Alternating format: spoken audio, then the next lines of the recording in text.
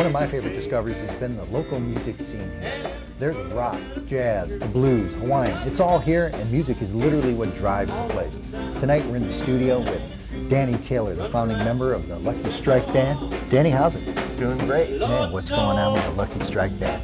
Well, we're just playing a few of the clubs around town, doing some hotel work, and just trying to keep the blues alive here on the islands. Playing the blues. Yep, gotta play them blues.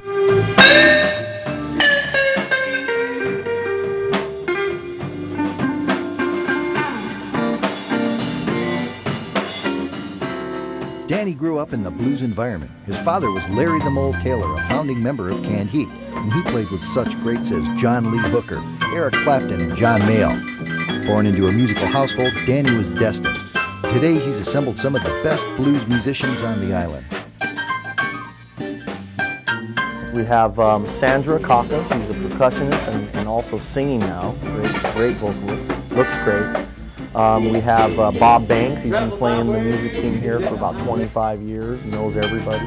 Pat Agner is our piano player, and he is just funky. What can I say? We try to get the funkiest guys together we can. And John Coates from the mainland plays a really sweet blues-style, clean-sounding guitar.